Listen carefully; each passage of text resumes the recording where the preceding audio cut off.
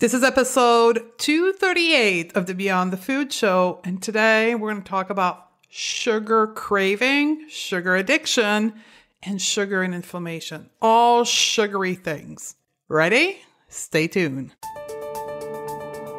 Welcome to the Going to Beyond the Food Show. I'm Stephanie Dozier, clinical nutritionist and emotional eating expert, creator of the Going to Beyond the Food method, and founder of the Going to Beyond the Food Academy.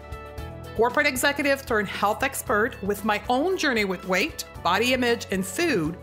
It's now my mission to help smart, successful women like you live confidently right now and unconditionally. Ready, sister? Let's do this. Welcome back, sisters. Hope you're doing well. Now, this episode is loaded. I'm aiming for 30 minutes, but I don't know how long it's going to take. So I'm hoping to fit that in 30 minutes. So I want to give you a little bit of background as to how I came up with the concept of this episode. But first, before I get to this, I have two announcements to make for you today. It is the time of the year where we're opening up our 101 program. And I want to very quickly share with you what they are. One of them is Conquer and Thrive. This is where I work with my client, the regular woman who want to make peace with food and body accordingly to our methodology that's called Going Beyond the Food. We take a new one-on-one client twice a year, and this is the time of the year. So we will put the link in the show notes for you to submit your application. This is by application. We get onto a call together, me and you. We make sure it's the right fit for you, make sure it's the right fit for me, and then we move on to registration from there. And if you are a health professional, that's another segment of my business. As you probably noticed, for some of you, we are releasing a podcast episode designed for professional. If you are a professional and you want to perfect your professional skills in the world of intuitive eating, body image, mindset, emotional intelligence, and mindfulness, you can apply for a mentorship program, which again opens only twice a year. And this is the time of the year right now for this. And again, it's by application. We get on the phone together, you and I, and we make sure it's the right fit. So if you can't find the link or you need more information, feel free to email us at info@stephaniedozier.com. Now back to sugar craving. So a few weeks ago, I had an epiphany. So give you the context. When people join our community, so our community is a virtual community. It's online. It's via email. So when people join our community and we send you our Get Started guide, and then I ask you a question in that email where I deliver the guide, which is, what is your number one food struggle? And for most of the email, I reply. Some of you probably got my personal reply with a short video. And I welcome you and I give you specific resources to your number one struggle. And so a couple weeks ago, I was entering those emails, do it about once or twice a week. And I realized that 6 out of the 10 people I was replying to, their struggle was some derive of sugar craving, sugar addiction. And I had no specific resource to send them to. So I'm like, I got to create a podcast episode on this. So there we go. We are here creating this together. So if you are someone that got referred to this episode because of an email, this is it. It's because of you, and it's especially for you. So I also went to our social media, and I love social media for this because you can ask questions to people and get a very quick answer. So I asked our followers on Facebook and Instagram to share with me their question about sugar craving. So thank you to all of you that also contributed to this podcast. So what are we going to talk about today? We're going to talk about the dichotomy of food. We're going to talk about nutritionism. That's a big word for me. And then we're going to answer some questions. Is it bad to have a sugar craving, sugar addiction? Why sugar lead to binges? What is my body trying to tell me when I crave sugar, etc., etc., etc. Ready? Let's do this. Now, before we get started, one more thing. This is going to be a reference-based, evidence-based episode. So this is the geeky side of me that's coming out. So all the references, the studies, the research paper, the article will be in the show note. You can go to stephaniedozzi.com/238. So when I refer to a study, it will be there. Now, let's do this. So what is the dichotomy of food? So first of all, dichotomy is when we put good against bad, when we label food as good or bad. And that's a basic human behavior, a defense mechanism that we have because dichotomy makes us feel safe.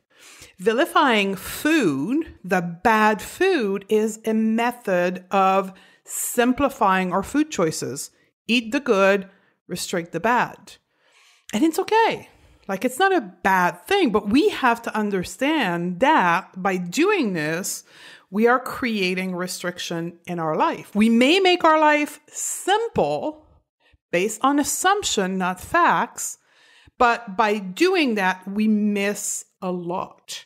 Now, if you want to know more about dichotomy of food, start or go back to episode 199, and I did a show just on that. Now, dichotomy of food shows up as, back 30 years ago, fat is bad. Do you guys remember that? Are you old enough for that? I was raised during those years, right? I was raised in the 80s, and we had, as a society, a fear of fat. It was a threat to human existence. And we created food and diet program and medication and entire health program were built on the fear of fat. And back then, the claim was, we now have science to prove it. Fast forward to today, we have a completely different perspective on fat, right? Dietary fat is okay. And we've realized the errors of our ways and the limitation of science back then. As science evolved and we continued to study, we realized that fat wasn't bad. And that our research that we thought was correct was actually incorrect. Now it's sugar. Pause here for a minute. Put that in perspective. Remember that diet culture, weight loss industry, and even the wellness industry thrives on general public fear of fatness, fat phobia, right? Our last episode was all about that. And from there, these industry creates fear mongering that is, quote, based on science to help you fuel this fear of fatness, this fear of gaining weight. And it then creates a capitalism industry behind that, ways of making money based on your fear. And that's the premise of diet culture, right? For those who are new here, diet culture is a system of beliefs that equate thinness to health and to moral virtue. Diet culture encourages weight loss as the mean of achieving this thinness, and by demonizing, this is where we link that back into sugar, by demonizing certain food and ways of eating. That's the base of dieting, right? Good and bad food, good and bad macro plan, good, bad, good, bad, good, bad, creating a diet that support weight loss, that support this ideal of thinness that we have in society. And diet culture, just like the weight loss industry, thrives on fear mongering. And also, very important for us as female, it thrives on the fact that we have a low self-esteem due to our beliefs around what our body should look like. Now, diet culture also thrives on pseudoscience. And this is key here. Remember, 30 years ago, fat was bad, sugar was okay. Today, sugar is bad and fat is okay. If it was science, true science, fat would still be bad.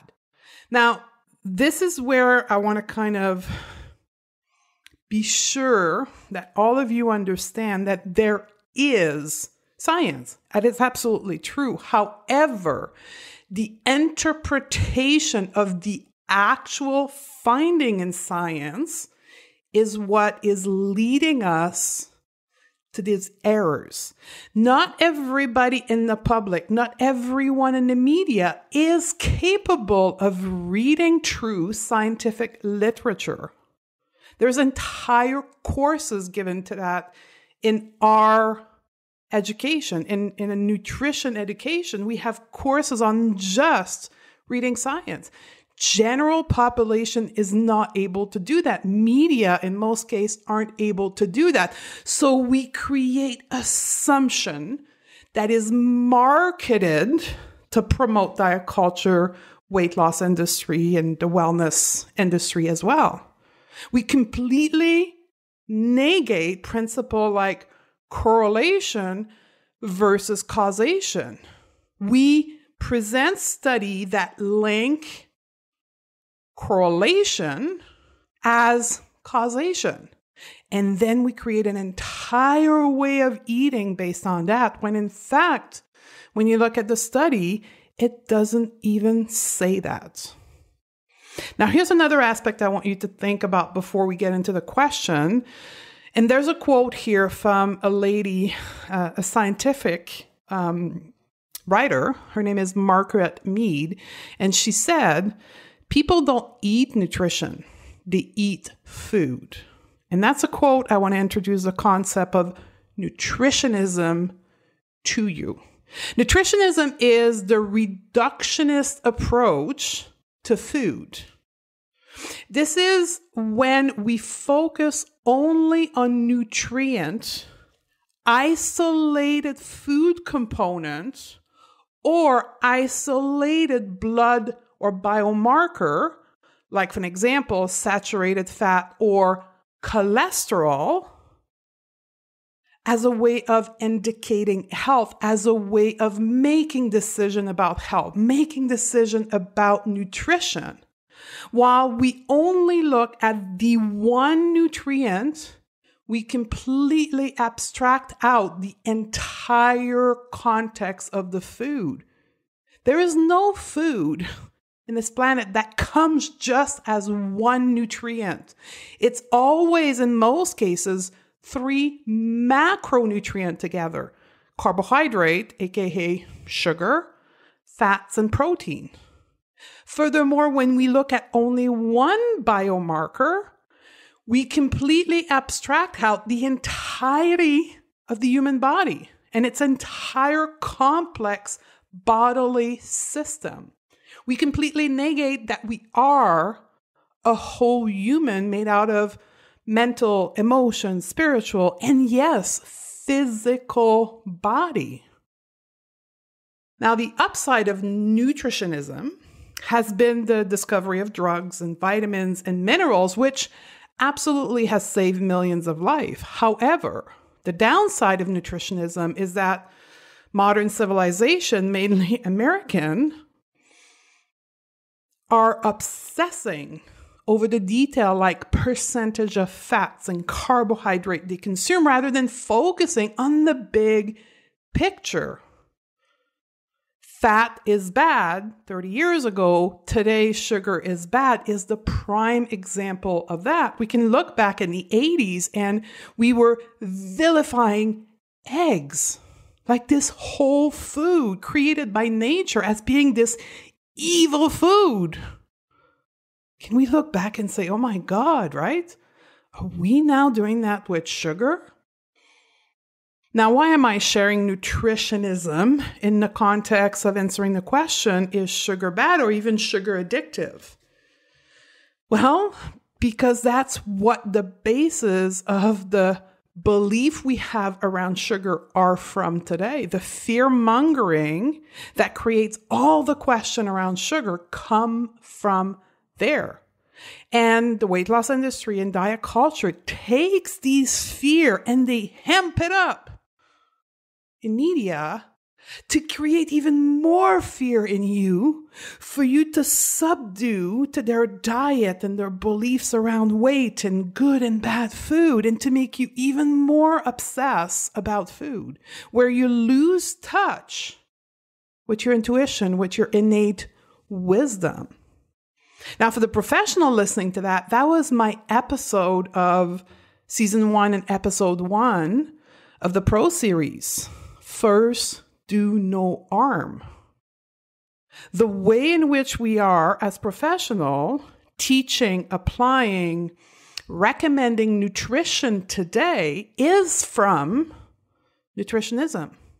So we have to be extremely careful not to cause harm by putting out what we believe is fact, where in fact is not, into the world. And I was guilty of that the first few years of my clinical practice. And I talk about that in the episode, so you may want to go and listen to this. So let's get into the topic of sugar craving. Let's get into the topic of why our body craves sugar. Let's talk about sugar addiction, food addiction even, and this whole relationship between inflammation and sugar craving. So I'm going to attempt to answer 3 questions here. Why does our body crave sweets? Can sugar craving be present as a form of hunger? And is it bad to have a sugar craving? So fact is, 95% of the time, it is not your body that craves sugar, but your mind. Your body asks for nutrients, for protein, for fats, for carb. It doesn't ask for sugar. So it's not your body, your biology that craves sugar. It's your mind. I didn't say that sugar craving were bad, right? Don't let your brain take you there. I said that your biology doesn't crave sugar most of the time. Now, there is this, again, there's no perfect rule of 100% of the time. It's not true. Now, there is time where for some people, their body does crave sugar because they're in a state of hypoglycemia. So their thought will become completely obsessed with sugar because they're crashing. And if they don't have the most efficient source of carbohydrate in that moment, they'll pass out. So it's not true that it's only our mind, but most of the time it is. Now, why does our mind want sugar? Because it's delicious, right? It stimulates our taste bud and it stimulates the reward system in our brain. It gives us a good experience. We are wired to want sweet food, because sweet food are dense in calorie, and that equals our survival. Our brain also wants sugar because it's forbidden, right? We put restriction around it, and the human brain wants everything that's forbidden. Hence why later on we'll talk about when we remove restriction around food, all of a sudden, we don't want as much sugar, right? Our minds want sugar because it makes us feel good. It gives us a rush of dopamine. And there's this concept of dopamine deficiency when we don't take care of ourselves well, mentally, emotionally, physically, and spiritually. Like when we don't have a good self-care routine, we crave more dopamine. And if the only way that you as a human get dopamine into your body is through food, you're going to crave more food, because what in fact you're craving is not food. It's the dopamine that the eating experience provides you with. Your mind craves sugar because for some of us, sugar has been a form of comfort and perhaps a very traumatic background, perhaps a very emotionally loaded life, perhaps in a state of not knowing what to do with our emotion. Our body has hooked on to the good experience that sugar is giving us and the good emotion that sugar is giving us, because the rest of our life is not such a good emotional experience because sugar has kept you in your comfort zone. It allowed you to survive. The truth is, the human brain is wired to want what has allowed you to survive before.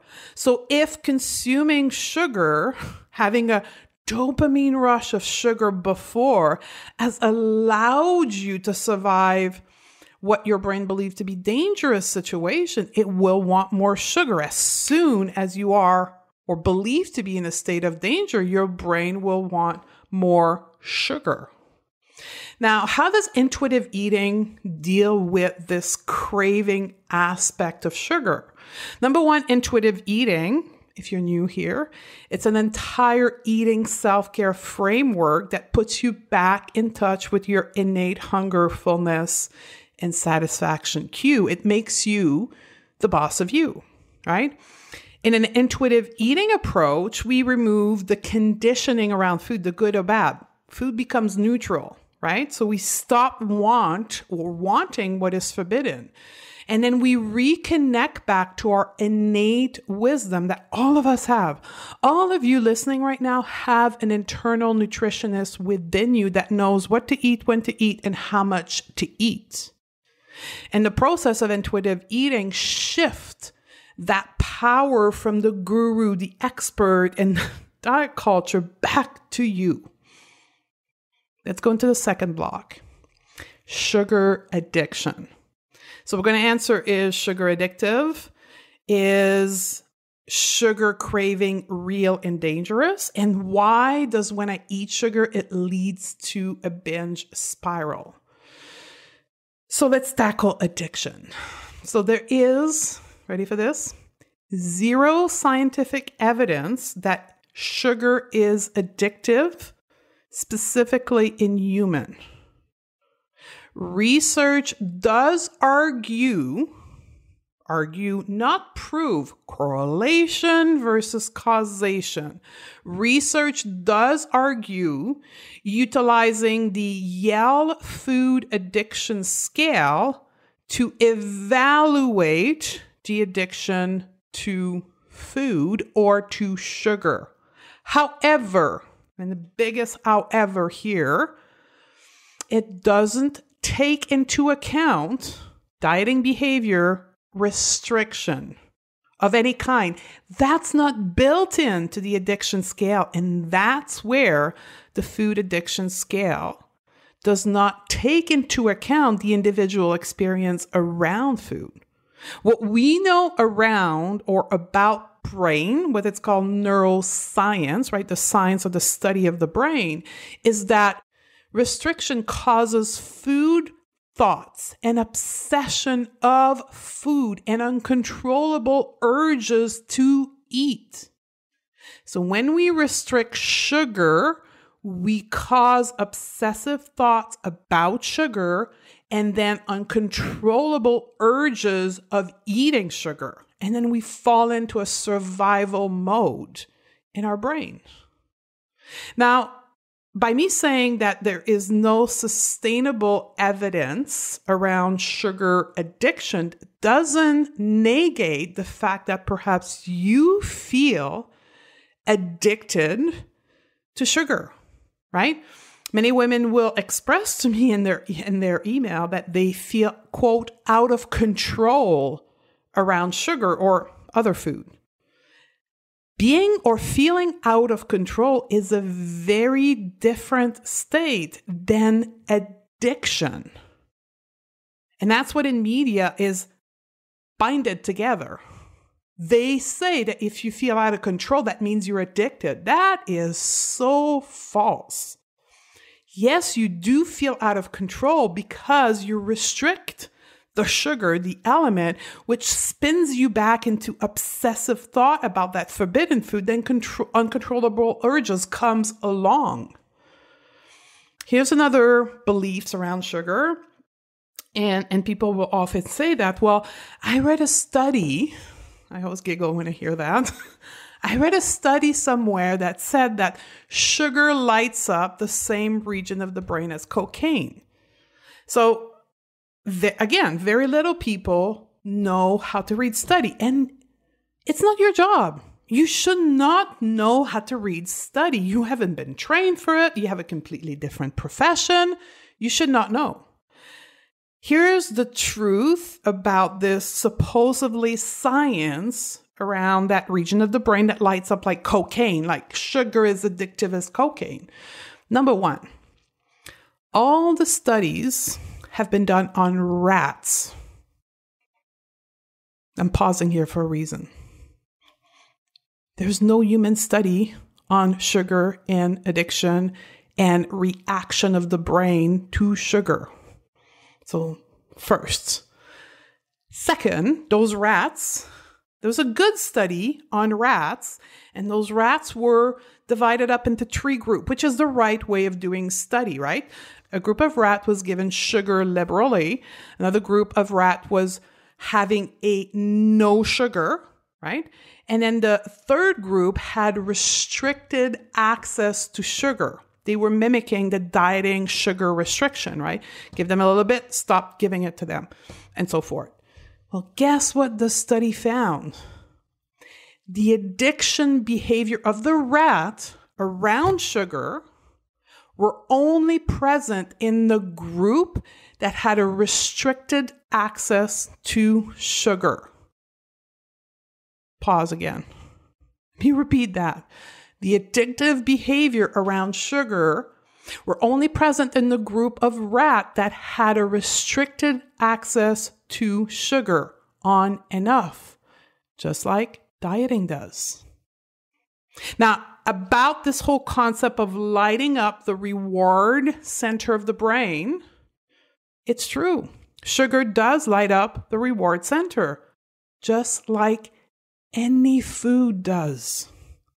That's how humans have been able to survive hundreds of thousands of years ago up to now. We like to eat because eating equals our survival.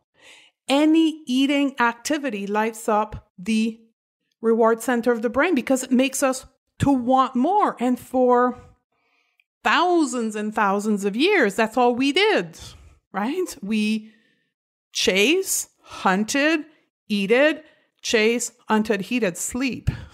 Right? Did a little bit of other things, populated the planet, and then started the cycle again because we like to eat. And it's true that sugar, when measured, lights up more the reward center, just like other activity. And I'll let you think of what those other activity might be.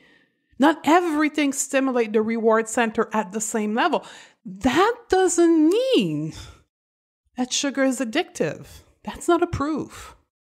Now let's talk about food addiction in general, right? So I talked about in the beginning of this segment about the Yale food addiction scale, right? And the elements that it's missing, hence why there is not a clear conclusion that food addiction is a real thing.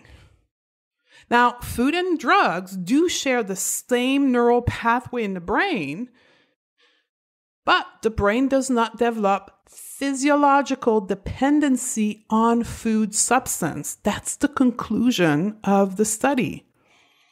Now, there is a lot of marketing and headline and what we call sweeping statement that leads you to believe that you can be addicted to food. Now, I want to present this to you in a different perspective. Many people are addicted to alcohol. They're what we call alcoholic. Let's take wine or beer for an example, right?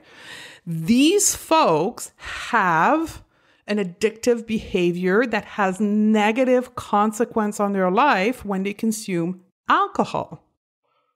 Yet, there is this other group of people who consume the same substance, beer, wine, and does not have uncontrollable urges and behavior, quote, not addicted to alcohol. Is alcohol the problem? Pause. No, it's the individual. And their baggage, the way their brain is wired, their emotional state, their trauma that makes them use alcohol to numb pain. Go to the food. Yes, there is individual who uses food to numb pain. Does that make food an addictive substance? I'll leave it at that. So one more thing on sugar addiction and food addiction. I did a collaboration with a sugar addiction specialist a few years back. She, Bitten Johnson, put me through a complete assessment on sugar addiction and food addiction. And we also tested the Going to Beyond the Food method. And we recorded the whole thing, right? So if you want to dig deeper in this food addiction, sugar addiction, you can go to the show notes. It's podcast 161, I believe. But I would highly recommend that you watch the video version, which is attached in the show notes, because Bitten shows you the assessment, and her conclusion is quite remarkable, in which she, through my result, has never seen these types of results. And the reason is that you're looking at me, that was probably 2 to 3 years ago, having gone through what is now called the Going Beyond the Food method for years, right? So you can clearly see how I was before and how I am now. And that pretty much proves that the problem is not the substance, it was me, right? And through the Going Beyond the Food method, the work that I had done on my mind, on my emotion, my spiritual body, and my physical body led me to no longer have any symptoms. So, go watch the video. Let's go to the next block. Why do I crave sugar? What is my body trying to tell me when I crave sugar? And why do people say when you eat less sugar, you crave less sugar? Now, many people on that last statement believe that when you eliminate sugar, when you drastically reduce the consumption of it, it makes you, quote, less addicted. The truth is, it actually enhances your reward response. It makes you want more. This is the same phenomenon as dieting. Just like diet works short term, right? People do lose weight at first, and then they regain the weight loss and some more. Restricting sugar works short term, 3 days, 3 weeks, 3 months, and all of a sudden, this powerful human biology that we all have will win over willpower. And you will crave sugar, and you will go back to the on and off chaotic relationship around sugar. And then you'll say, see, sugar is addictive. See, sugar is bad for me. See, I can't control myself with sugar. It's because you restricted sugar. Problem is not sugar, it's your behavior around sugar that's a problem. By getting you to restrict sugar, what diets do, and at the bigger level, diet culture does, is it proves to you that you are powerless, that you're not good enough to know what to eat, when to eat, and how much to eat. So you have to rely on those gurus and buy the product and the books and the things because you're not good enough. It keeps you in that low self-esteem bucket. So what does it mean when you crave sugar? In the world of intuitive eating, we call that a body message. It's a sign for you to look deeper, to look at your relationship to sugar. Body messages comes in different form, right? For those that are new here, think of body messages as perhaps having a fever, right? Is having a higher bodily temperature a bad thing?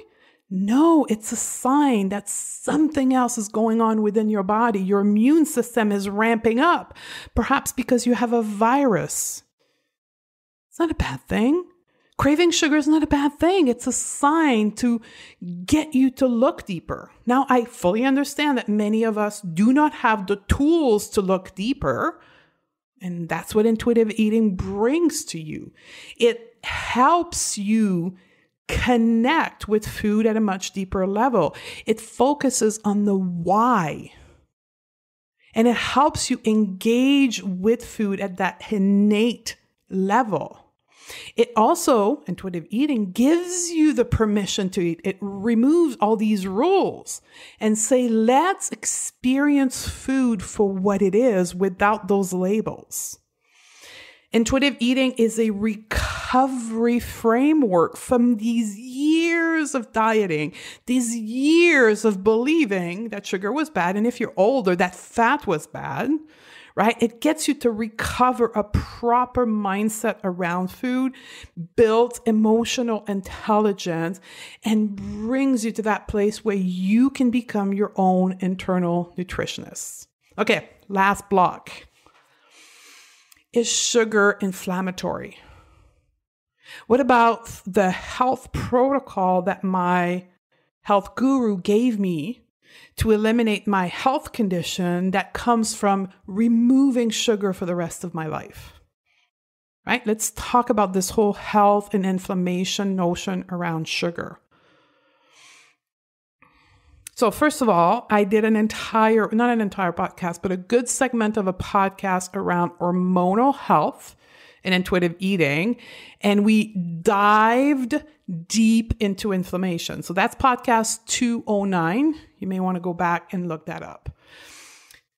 But know this, the wellness industry, which is primarily the industry or the segment of health that promotes this sugar drives inflammation in the body and inflammation drives disease into the body, is just like diet culture, is fear-mongering around how much sugar contributes to inflammation in the body. But hear me out on this. First of all, inflammation is a natural healing system of your body. So if you're new here, inflammation is what happened when, for an example, let's say you have a paper cut, right? You cut your finger with paper. Your finger will become all reddish. Perhaps there'll be a little bit of blood coming out. It'll be throbbing. That's inflammation. Now, that same process happens internally into the body. That's how your body healed itself. Inflammation is the process of healing.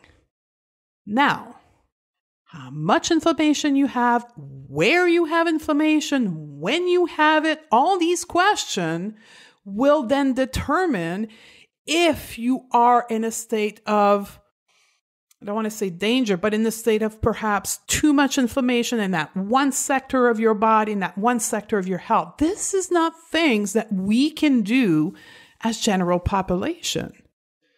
This is when you go see a specialist who will assess you with tests, with intake process, with symptomology to tell you if there's perhaps inflammation in the wrong part of your body or too much inflammation. It's not as simple as just removing sugar to then eliminate inflammation. Inflammation is caused by so many things in the human experience, right? If it was just sugar, oh my God, life would be simple. Inflammation is triggered by the amount of sleep you have, the thoughts you carry in your brain, the emotion you experience, the air you breathe, the coffee you drink, like so many things, including body dissatisfaction. Yep.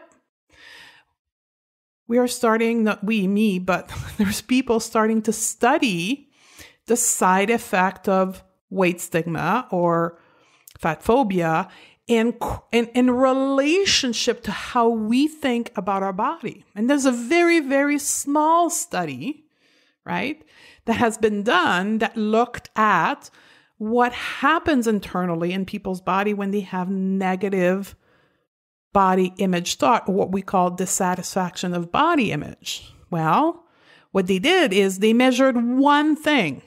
See, I'm being very careful how I cite this study. Small study, and they measured only one biomarker, the biomarker called cortisol, which is the hormone of stress.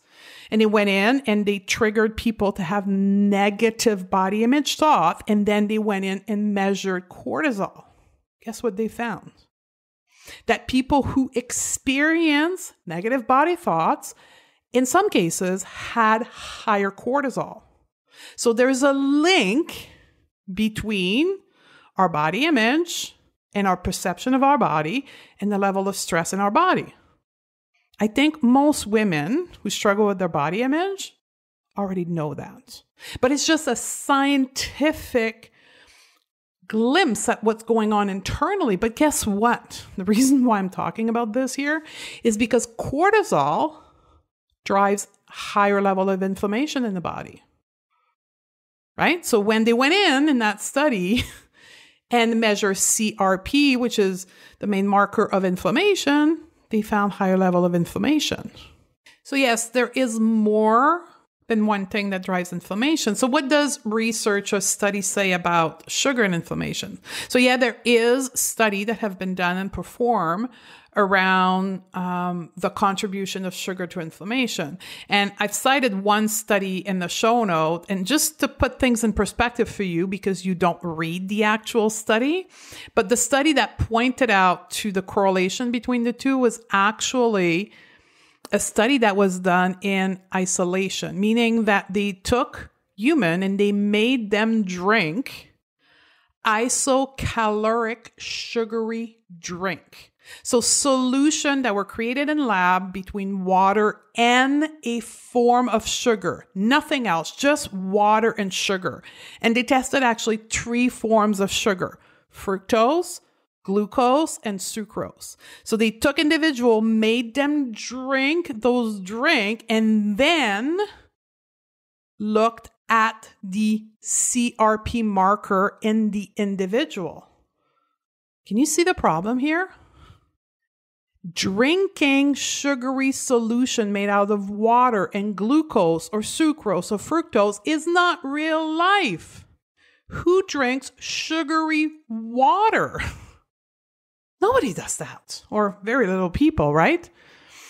When you look at the form of sugar and how it's presented in our life, even a cookie, for an example, has protein and fat in it.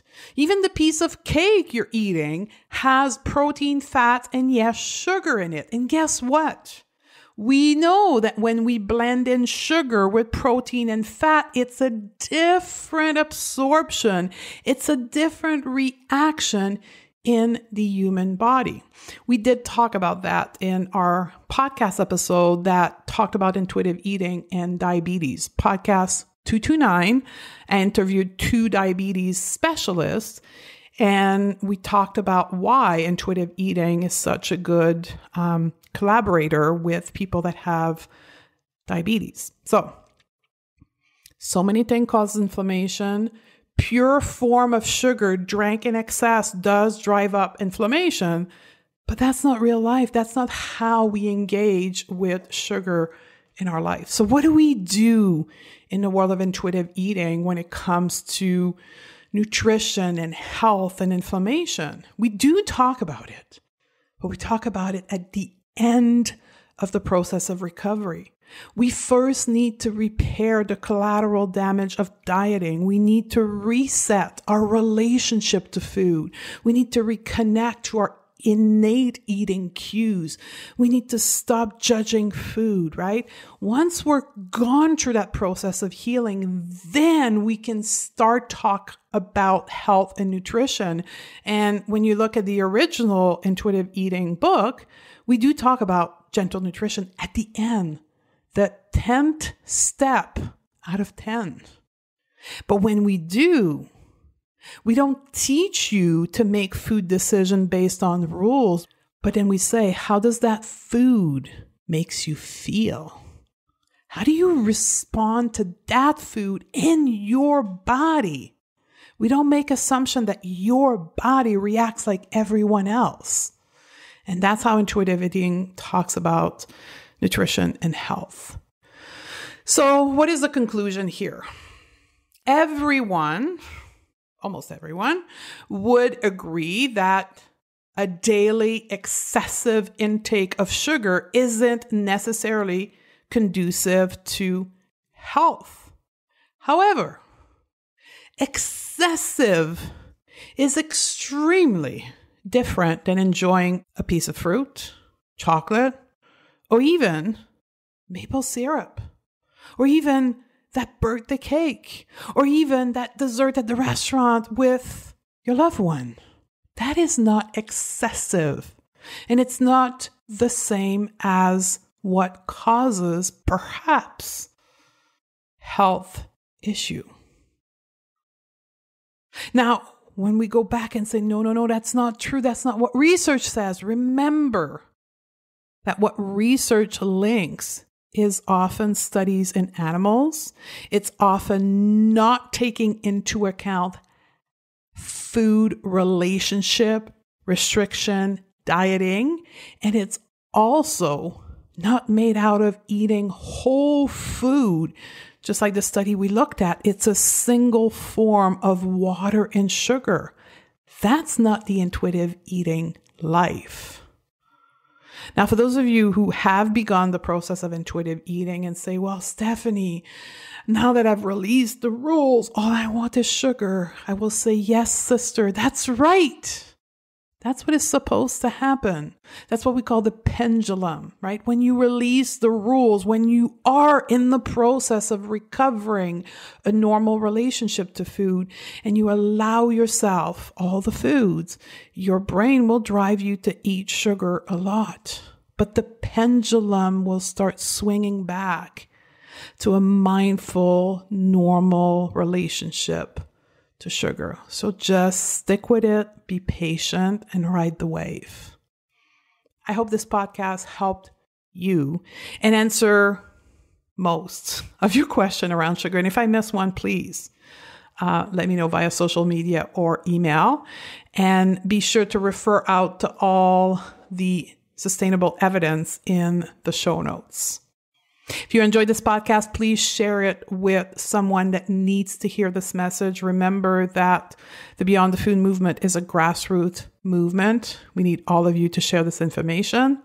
And the next podcast episode is going to be an interview with Anne Killing, one of our students, and she will be sharing her intuitive eating journey. She's been on this journey for 3 years now. And her experience from reading the book to working through our program and how that has changed her relationship to food. So I love you, sister, and I look forward to hang out with you on the next episode.